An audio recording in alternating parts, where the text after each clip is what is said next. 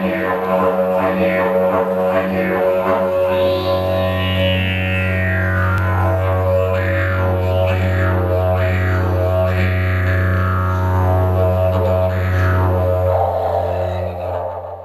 Redfern Aboriginal Medical Service, or AMS, has celebrated 45 years of community service, looking back on past achievements and forward to future ventures, which includes new partnerships within the Land Rights Network.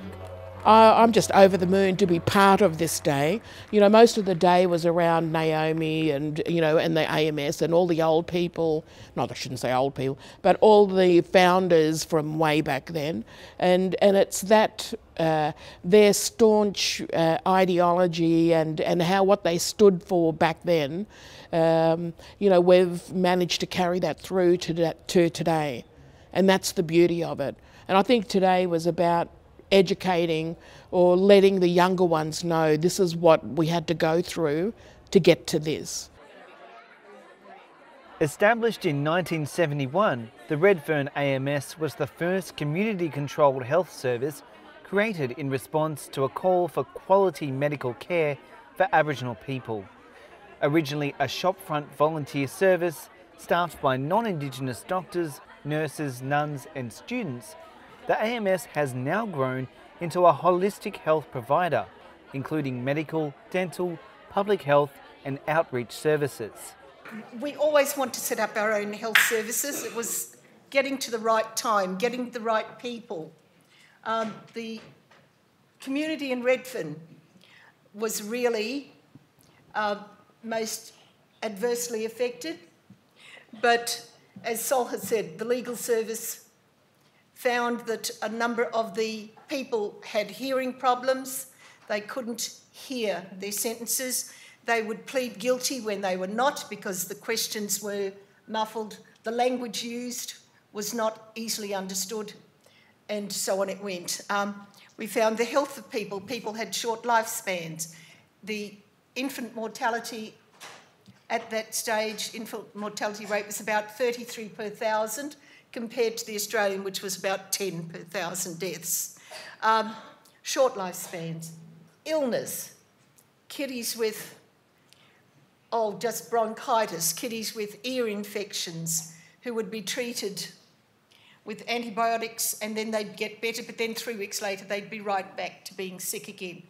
So there was a crying need for us to set up our own services. And we all used to work overtime. As part of the celebrations, a panel and Q&A was held at the Charles Perkins Centre Auditorium, honouring those that helped found the service. We're so proud and honoured to lead the way in Aboriginal affairs, basically, not only in Redfern, not only in New South Wales, not only across Australia, but internationally. We have an international reputation, a national reputation, and people look to us for guidance. And we've got a footprint right across Australia in Aboriginal health, and it's because of the elders that have passed and the current older population who, they're the founders of the AMS, the founders of the legal services, the children's services and so on, and we stand on those shoulders. And and beyond that is basically making changes and the influence that those elders and the founders had on politicians and parties and the unions as well to help us get the funding that we seek to have better health outcomes for our people. The panel also heard from a number of distinguished speakers with fond memories and praise for the AMS's long-term achievements. And the great humanity that I saw there and the wonderful work that was being done, not only in terms of medical and nursing care, but giving the clients, the Aboriginal people, a sense of pride to stand up and be counted. And I think that the 45 years in which this great service has been going has encouraged so many people. One of the greatest sources of pride is to see the ever-increasing number of young first Australians going through all the professions, graduating in medicine, nursing, social work, law. It's ever expanding, thank goodness. And also having the heritage of the longest living culture and civilisation on the planet. Paul Torzillo is a senior respiratory physician and intensive care physician at the Royal Prince Alfred Hospital. It's a career he says he owes to the Redfern Aboriginal Medical Service, where he first began work as a volunteer driver.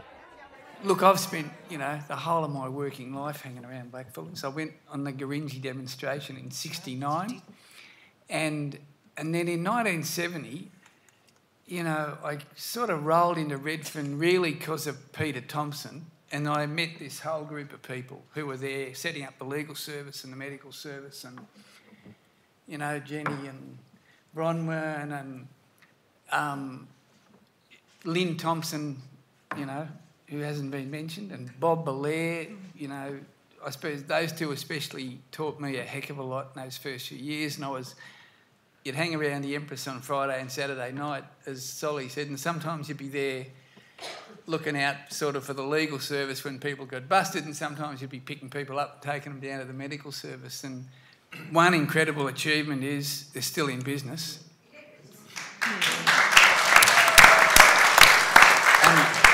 And lots of Aboriginal organisations aren't. And while all of us like to think about those glorious early days, I think the reason the medical service is in business is it's changed with time, and it's changed not just because people wanted it to, but and it had to. And it's in business because it delivers high quality services, and it does a whole lot of things that we never even thought about in 1971. And it does them well. And, that's an incredible achievement. I just want to say something about doctors. One of the many things that Fred Hollow said, which was very important to me when I was a medical student, is what we need in Aboriginal health. We need the best doctors, not the doctors who can't get a job anywhere else. And that was important to me in my career. And I think the medical service was lucky because early on it had these people like Andrew, Ferry Gunsight and Mick Asher and Ross McLeod and, a whole lot of other people that I either can't see or aren't here. And they continue to have those sort of quality people. I think that's a really big achievement. And lots of the work that I've gone on to do in other places, and especially in Central Australia in the last 30 years, I'm still heavily influenced by lessons I learned at that time and people I met. It's almost as if you could get anybody that's going to be in a decision-making position, whether it be in government or in non-government organisations or in business, who are going to have any interaction, as most of them, with the future of Australia, spend some time in a community-controlled organisation like the AMS to learn how to make change. Everybody that I saw, everybody I worked with gave me things. I was very lucky to work there, and thank you very much. The CEO of the Casino Aboriginal Medical Service, Steve Blunden, says the service has led the way for the creation of many other Aboriginal community-controlled health services in New South Wales. We've helped set up Coffs Harbour, Nambucca, Foster Tuncurry, even with support of Redfern, they set up Grafton with the asbestos issue up there, and Casino, and ultimately we won't stop there. I think, as one person said, from little things, big things grow, because I'm sure the other AMS CEOs and boards in other parts of New South Wales, they did the same thing. They spread their wings to support our mob. And it wasn't just about the towns we lived in, it was about all of our mob needing that support and help. As the panel wound to a close, one of the AMS founders and former CEO, Naomi Myers, was honoured with the unveiling of her portrait as part of the occasion. Looking ahead to the future, the service will continue its core business and expand into new partnerships with external services, like the Metropolitan Local Aboriginal Land Council, to address the rehabilitation of people with drug and alcohol issues.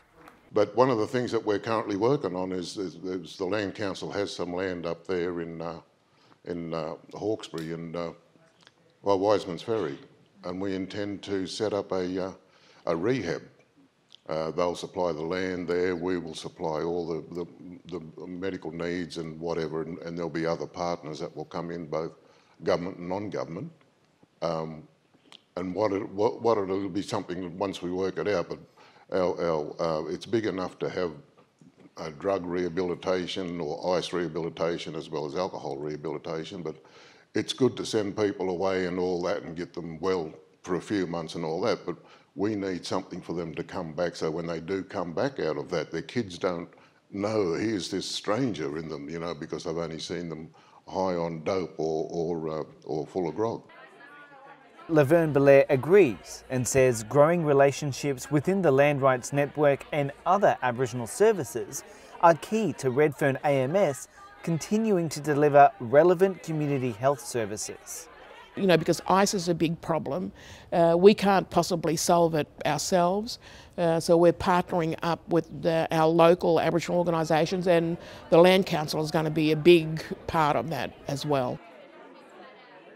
I believe we've got people out there, community with the fire in the belly, and we'll stand up and we'll prove to government that they cannot operate and provide service to our community without AMS is providing the support there, and it's simple as that.